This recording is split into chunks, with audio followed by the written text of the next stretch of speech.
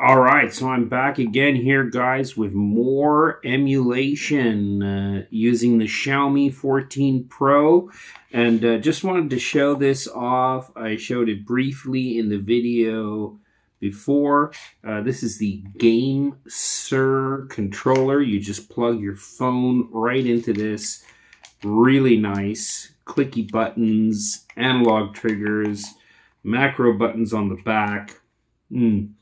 When I'm playing the games on the TV on a bigger screen, I use my DualSense controller from my PlayStation 5. But really, any major controller that has Bluetooth is going to connect, and you're going to be able to use it, including this guy here that I absolutely adore, which is the SN30 Pro from 8bidot. Great controller. So let's emulate some games.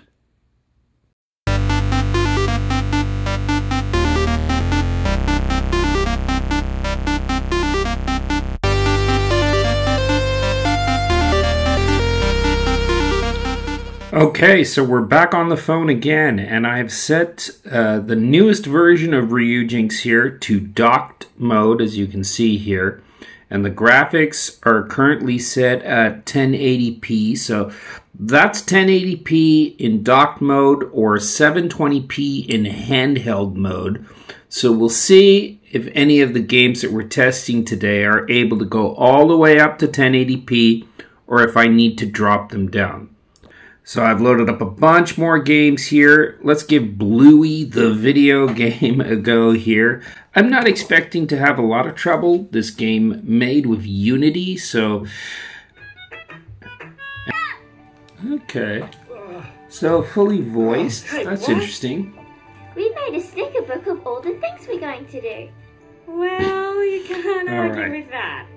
Well, the animation is on point with... the cartoon series. Oh, shut up. Hey!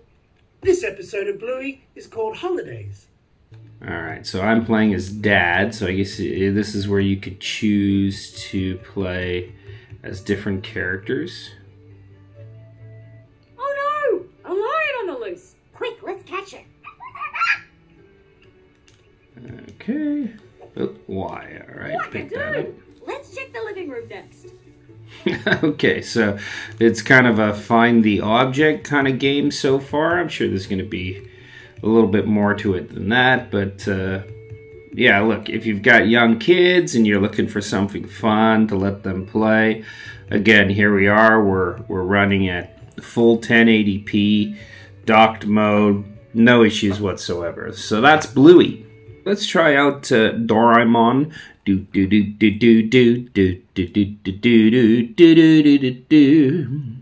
Again, this is looking pretty good at 1080p. This is essentially a story of seasons game. With if you're not familiar, that is the Harvest Moon games. So think Stardew Valley or Animal Crossing with 3D models. The voices are all in Japanese in this game, so it does require some reading. A lot of cutscenes to start this game off. Set up the story. It's like yeah, they take a rocket and they end up in this different world. And they've got to help this guy to fix up his farm. That's basically the setup for the game. Alright, so here we are, running around, looking good, no issues whatsoever. Again, dock mode, 1080p, looking good. So this is another great game for kids, but maybe kids that are a little bit older, because a little bit of reading and understanding of menu systems, a little bit more advanced, but a lot of fun. Alright, so next up we've got Doraemon Nobita's Brain Exercise Adventure. When this game was first listed, it did not include information about it being in English. So it was kind of a surprise when it released that, yes, indeed, this game is fully playable in English.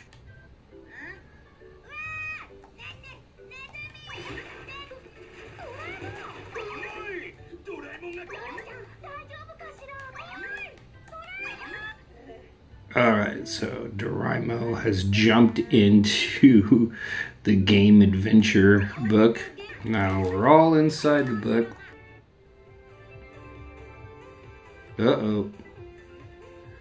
Uh-oh, guys. So we may have our first casualty here. Yeah, it's glitching out on us. So no, this is not playable, unfortunately. So I'm gonna see here, I'm gonna try and drop the graphics down, see if that makes a difference. And there we are, guys. So lowered the resolution down, and now the game appears to be playing perfectly fine. So yes, again, sometimes the answer is just lowering that resolution down so that the emulator can handle the game.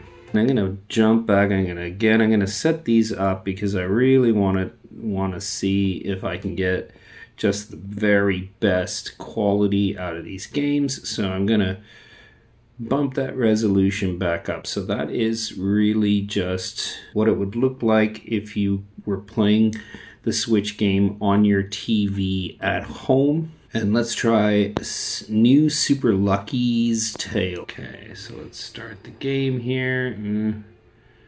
Getting some screen tearing. And yeah, crashed to desktop. Lowering the settings.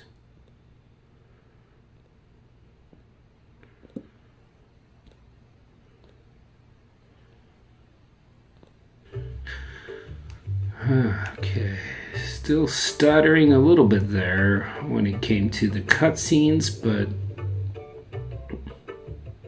let's see once we get into the gameplay.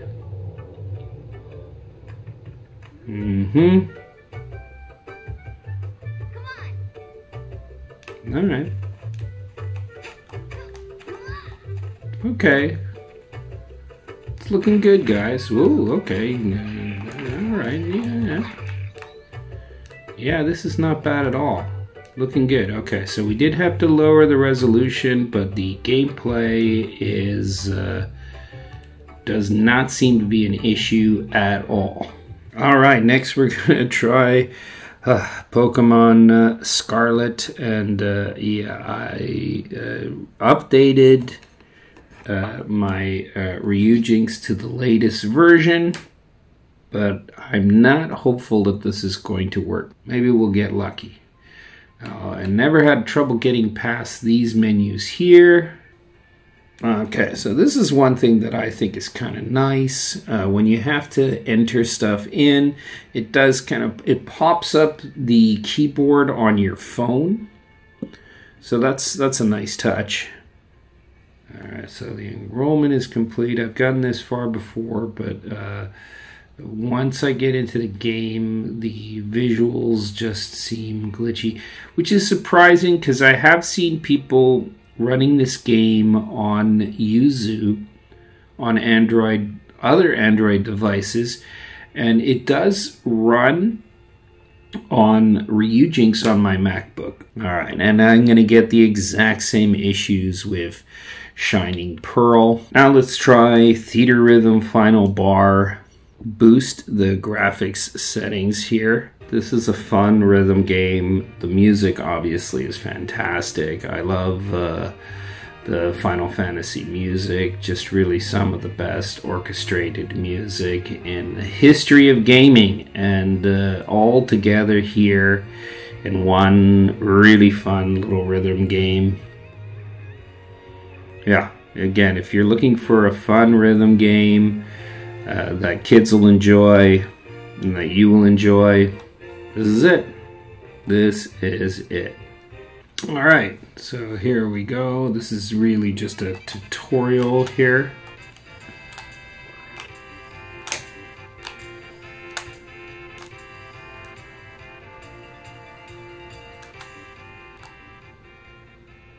Alright, so yep, this is Theater Rhythm.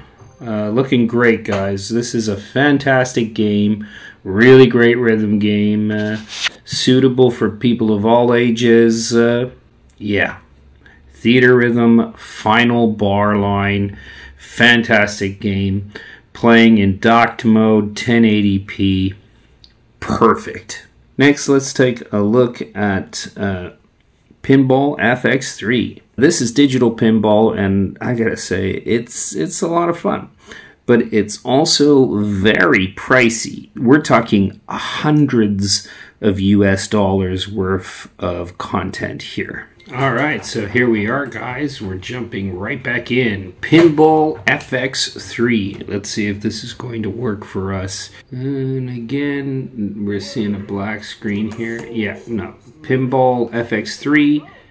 Not playable. Alright, so it's show off time here, guys. Now, here we have Aocana. Some games, when they get ported over to the Switch, have to be censored because they have adult-only content. Now, I have added in a patch, which I was able to get off of the internet, just to show you how this works. Installing mods or cheats. Okay. And you need to find the folder which you have your DLC mods or updates.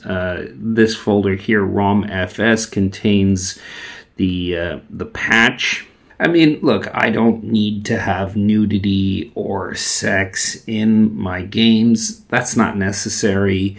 I don't mind that they remove these things for the Nintendo Switch versions of the game, but I will say that it is interesting, and an interesting thing to note that there are patches that sometimes patch in otherwise censored or removed content into games.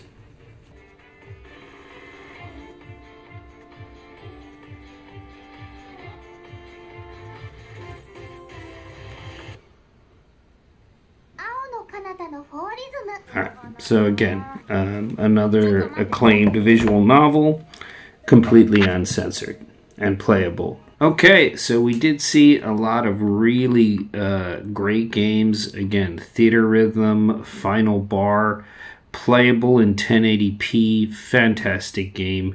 Still having problems getting the Pokemon games to work. Same with Pinball FX. Super Liy Tail, working really great. I did have to drop the resolution down, but the Doraemon games working just fine. Again, for the brain exercise game, I had to drop the resolution down for some weird reason. Bluey working perfectly, and the uncensored version of Aocana working at 1080p. Also, it's worth mentioning, a space for the Unbound and Chained Echoes. Absolutely great indie games, and yeah, they're running with no problems. Okay guys, so that's going to do it for this video. If there's anything that you would like to see in a future video, any games that you're curious about, please drop a comment down below. Like, share, and subscribe, and I will see you soon.